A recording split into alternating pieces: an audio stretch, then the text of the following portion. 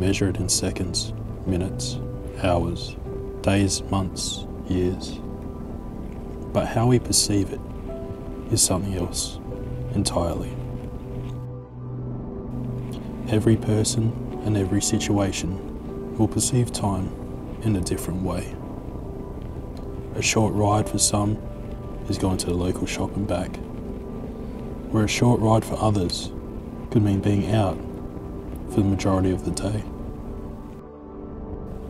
We measure it in our own opinions, where one situation feels like it is taking forever, compared to another that flashes before our eyes.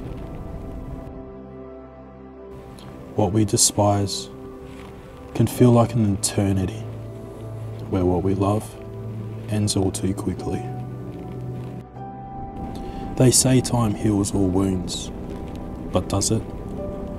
Or do we just find it in ourselves, the strength to overcome it? Time can be your ally or your enemy.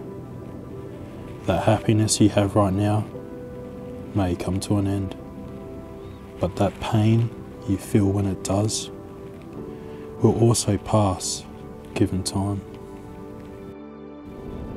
Some people can go their whole lives without truly living, where someone else will feel alive in a space of 5 minutes riding flat out on 2 wheels.